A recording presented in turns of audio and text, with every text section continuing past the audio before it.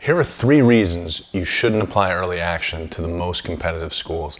And I don't think you've heard reason 3 before. Number 1, you don't get any bonus for applying early, even restricted early action. Before I worked at Stanford, I would have thought this would be a bonus. You're indicating Stanford as your top choice, right? Stanford doesn't see it that way. Well, why do they have early? I'll get to that. Number 2, the competition in the early round is much tougher.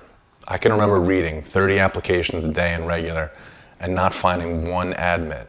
But in early, almost everyone looks strong. So regular means less competition and a better chance of standing out. Number 3, when Stanford hired me, I had no idea how to do my job because I'd never voted on who gets into Stanford. How did I learn in early action?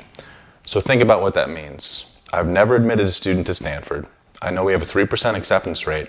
And I know my colleagues are judging me. Was Mike a good hire?